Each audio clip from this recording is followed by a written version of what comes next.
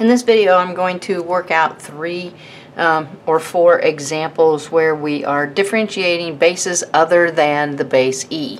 All right, that's usually the first one that you learn how to differentiate. You know, you differentiate e to the u, and that works great. But then there are going to be cases where your bases are not e. You might have a base of 2, a constant that's a base. All right, so we're going to take a look specifically at 2 formulas here. If I'm taking the derivative of a to the u, where a is going to be a constant and u is a function of x, then we can apply this formula, natural log of a times a to the u times u prime. And this will give you the derivative. Alright, the derivative of natural log of u base a. Again, a is going to be a constant and u is going to be some function of x. Then when I take the derivative, I can apply the formula 1 over natural log of a times u, and then all of that times u prime. Okay, and that u prime obviously then when you simplify can be put up in the numerator and you do whatever there. But we'll be doing about 4 examples implementing these 2 formulas. On this first one, it's going to be a relatively straightforward case. Let's say I've got y equals 2 raised to 3x. All pretty simple. My base here is a constant, and that exponent there is a function of x. And so then that means I can implement this first formula right here.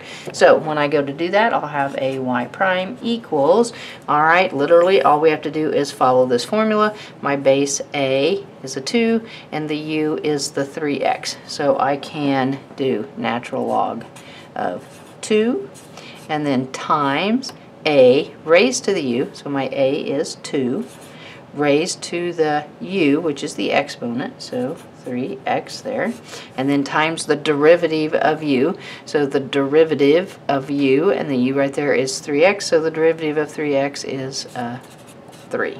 Okay, the only thing that I might do then, since this is just a plain constant out here, I might pull that out in front and put parentheses around all of that. So maybe like a y prime equals 3 natural log of 2, keeping all of that in parentheses, and then times that 2 raised to the 3x.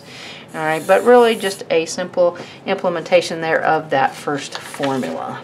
Okay, now for another example.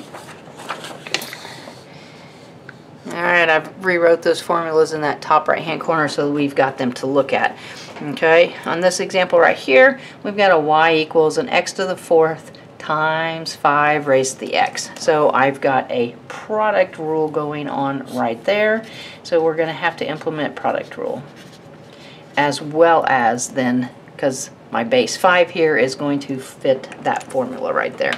Okay, so implementing product rule here, I'm going to have a y prime equals the first, which is x to the 4th, times, and I'm going to go ahead and use that d dx notation on this one, d dx of the 5 to the x, plus the second term, 5 to the x, times the derivative of the first, which would be d dx of that x to the 4th.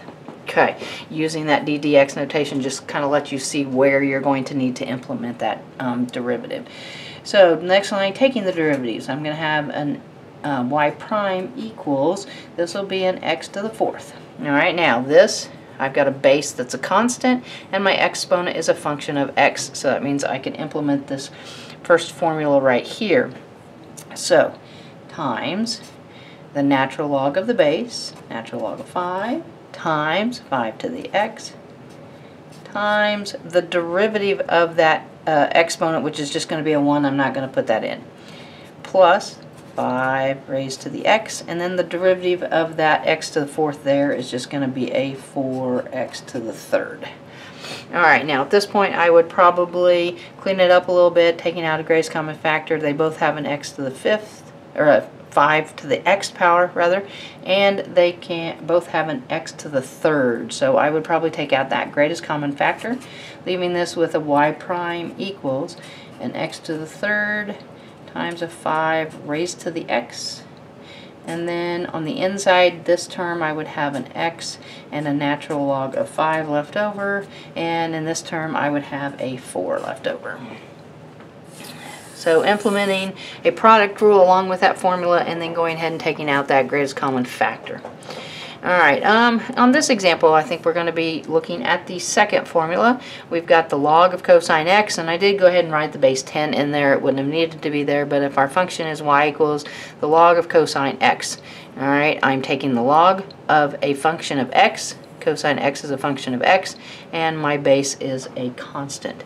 So I can implement this formula. So y prime is equal to 1 over the natural log of the constant, which would be natural log of 10, times u, and my u is cosine of x, and then times u prime, so d dx of that cosine of x. Okay, y prime equals, I'm going to go ahead and put this derivative in the top since it's time 1 there. So derivative of cosine x is going to be negative sine x all over natural log of 10 times cosine x. Alright, now at that point, I would probably take a look at this common substitution here. I've got a sine over a cosine, and that's commonly known as tangent. Okay, so then I would switch that out for tangent and make this a y prime equals a negative tangent x all over natural log of 10. Okay, so again, pretty straightforward application of just following that formula.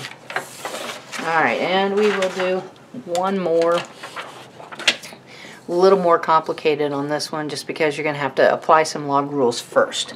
Alright, let's suppose our original function is f of x equals the log of x squared plus 7 raised to the third with a base 2. Okay, so there's a lot going on in this equation. So the first thing you probably need to do is implement some of your log rules. So I'm going to put apply log rules first. You want to do that before you actually apply this formula, and it's just going to make it a lot easier. Alright, so this 3 can be brought down in front. So when I say apply the log rules, that's what I'm talking about right there. So I would probably go f of x, not taking the derivative yet, I'm just rewriting that original equation. So f of x equals 3 log of an x squared plus 7 with a base of 2 right there. Okay, so now let's go ahead and implement this. Alright, with that 3, that's just like a constant multiplier rule. It's just going to sit there in front, and we're not really going to have to do anything with it. So f prime of x, we'll leave that 3 there. Alright, now I'm going to start implementing this. My x squared plus 7 is a function of x there for my u, and my base is a constant, so this is going to work. So I'm going to have 3 times 1 over the natural log of my base, which is 2, times my function of u, which is the x squared plus the 7. Alright, and then times u prime, so let's go ahead and use that d dx notation, d dx of the x squared plus 7. Alright, now when I take this derivative, it's going to be a 2x. I'm going to put it up on top and probably multiply by 3 there. So this derivative will be 2x times that 3 is going to give me a 6x on top. So f prime of x is going to be a 6x all over natural log of 2 times x squared plus 7. So again, pretty straightforward implementing these formulas. Alright, you are going to have these formulas memorized in order to be able to do these type of derivatives if you would happen to run into equations that fit these forms.